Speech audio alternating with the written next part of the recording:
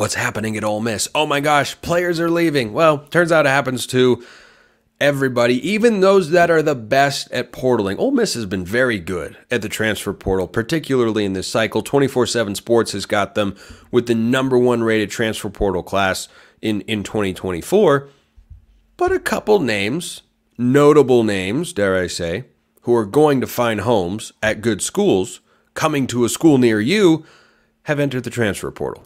Zakhari Franklin has entered the transfer portal. I'm Stephen Willis from Locked On Ole Miss. Zakhari Franklin is the current leader in the NCAA for TD catches, and if it were not for a surgery that caused him to be ineffective at Ole Miss, we might be having a completely different discussion.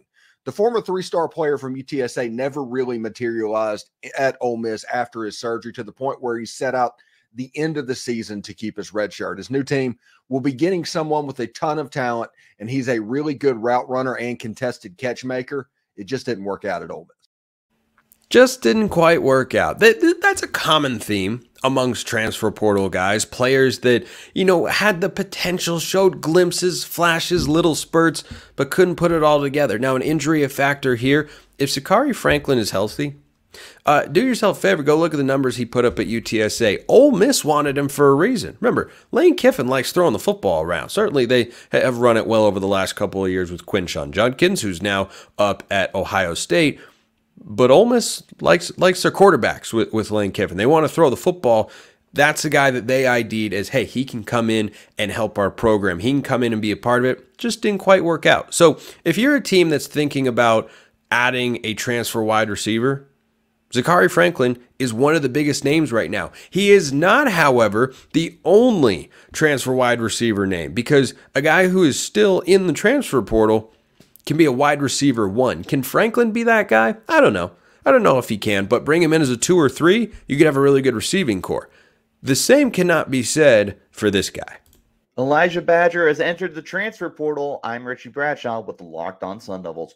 Badger was a former 4-star receiver coming out of Sacramento, California in the 2020 recruiting cycle, and has turned himself into a household name in Tempe over the last 2 seasons. Badger has accumulated over 1,500 receiving yards on 135 catches with 10 touchdowns over the last 2 years. The 6'2", 190-pound receiver is a do-it-all player and a big play waiting to happen. What will your program be getting with Badger? The redshirt senior is a polished route runner with good speed and can step into a role with your team as a #1 receiver. Badger is a future NFL prospect and will transform your offense into a dynamic one. If you're in need of a true top dog out wide, then Badger is your. Yeah, Badger is definitely your guy, because this is a dude who's got experience, talent, and potential. And you look at the quarterback play he's had over the last couple of years, not particularly great. Up and down, walk-on Trenton Bourguet, not ready to start true freshman Jaden Rashada. It has been a smorgasbord at one point in time. Wait for it. They had a running back and tight end behind center because everybody was hurt. So Badger seeking greener pastures, no surprise. And his name is still out there in the portal, has been for a few days now. And one of the places that I've thought about, there are a couple that could fit. One of them is Arizona. It sounds crazy, but guess what? We live in the transfer portal world in which 2024 recruits are leaving their teams after spring football because they don't like where they land on the depth chart. So going from one side of the rivalry to another, it's happened before. Jabbar Muhammad went from Washington last year down to Oregon this year. He was making the same box thumbs down gesture with the Huskies. He's going to do that for the Ducks this year against the Huskies next season. And there are certainly other examples across the country. And that could be an option because Noah Fafita's got Tetairoa McMillan and not Jacob Cowing. Because Jacob Cowing, Tanner McLaughlin, the tight end who was great this past year, those guys are off to the NFL. So when you think about pairing Elijah Badger with Tetairoa McMillan, with Noah Fafita at quarterback, those could be 2,000-yard receivers. They're very similar in the way they play. Big-bodied, athletic, little thin, but not so thin that they're going to get pushed around all the time.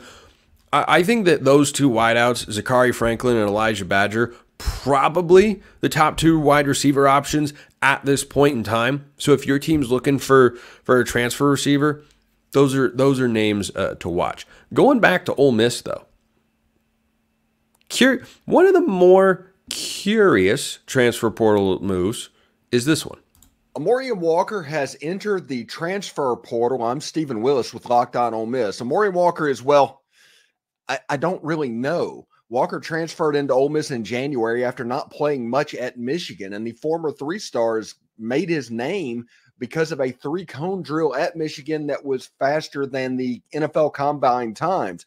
But he was injured at Ole Miss most of the spring, so I just don't know.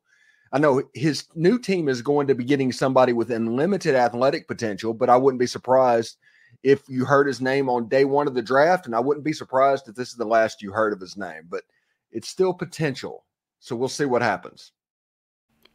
Amorion Walker, I read, could go back to playing receiver. Now, that'd be crazy. But this is a guy who in January went to Ole Miss. He didn't play a single snap. This is Caden Proctor at Iowa or Amorion Walker now at Ole Miss.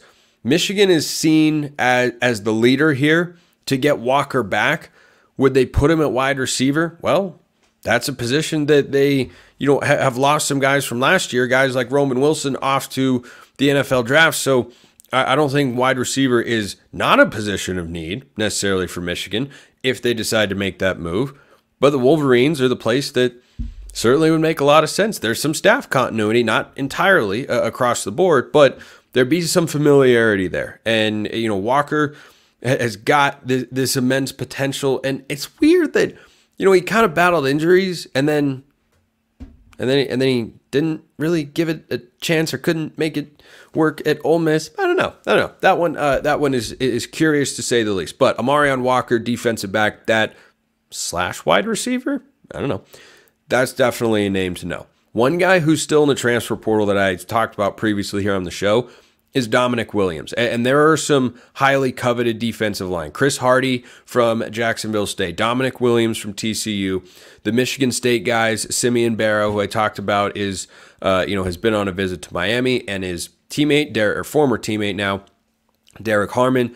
These are kind of the top defensive line prospect. There are other guys at the position in the transfer portal, but Williams has been in the portal for a hot second. And, schools are wrapping up. Now, compliance people at universities work year-round. They don't get summers off like the students do, but certainly these moves are going to come down. I would watch for Damonic Williams' name to come out of the transfer portal here within the next few days. Just a gut feeling.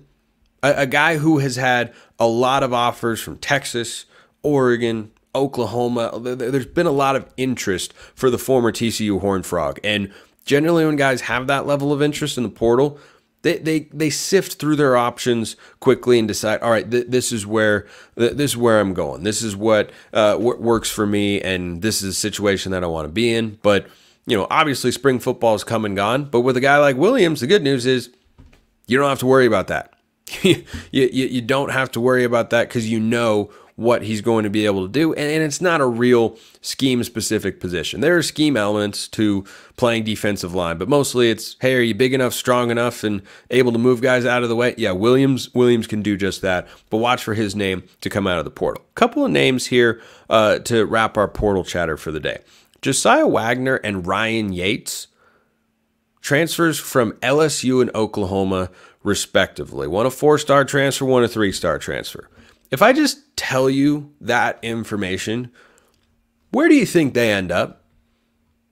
Oklahoma, LSU transfers. Now, both are going into or in the SEC. Oklahoma hasn't officially joined technically yet. So the Oklahoma guy could go to an SEC school if he wanted to. The LSU guy cannot. So, that narrows your options a little bit.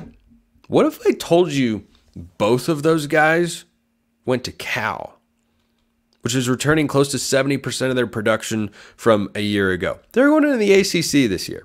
And I don't expect Cal to be a super noisy team. I also don't expect them to be a bad team because I don't think they will be. They've got the reigning first-team All-Pac-12 running back in Jaden Ott. They've got their quarterback Fernando Mendoza returning.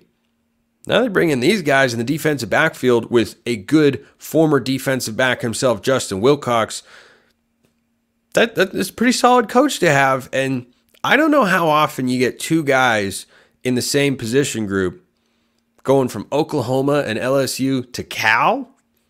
Just watch for those Bay Area trips. You never know what can happen in the ACC. Shedeur Sanders said something. I didn't like it.